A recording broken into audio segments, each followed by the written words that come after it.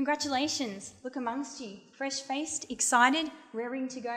You're the graduating class of 2013 and you've just spent 4 years at university studying to become a registered nurse.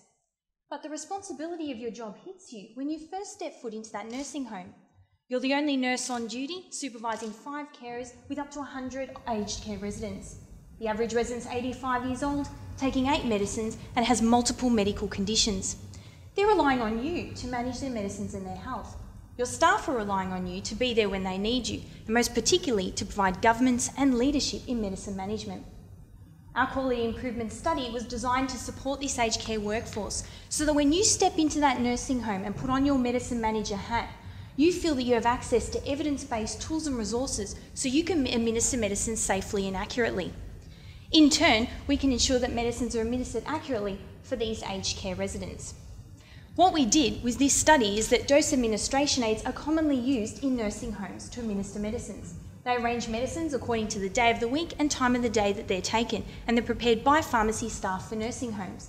But very little evaluation has been conducted into their use or quality improvement, and our study was designed to address this gap. I visited nursing homes across Victoria, 49 in total, to assess how accurately medicines were packed in these devices, and I found errors: wrong dose, wrong strength, damaged tablet, and there's a few pictures there. I then conducted focus groups with pharmacists and nurses and asked them why were these problems happening. And 2 major issues came up: poor communication and poor relationship between the pharmacy and nursing staff.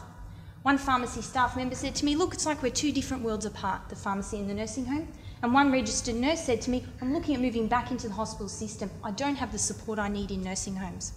So we developed quality improvement tools to address these issues: the poster, bookmark and sticker above me, to ensure that staff checked medicines, they identified errors, they communicated with pharmacies when they found them, and most particularly, when a medicine change happened, did the nursing home tell the pharmacies they could pack medicines accurately? I then used an audit and a survey to assess how accurately these tools performed.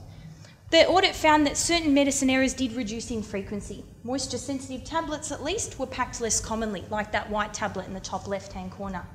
And the survey did show that staff in our study did feel satisfied with the tools we implemented in the nursing homes and pharmacies. So I hope with our quality improvement study, we're able to support this aged care workforce so they can continue the wonderful work they're doing, administering medicines and monitoring the health of our older generation. Thank you.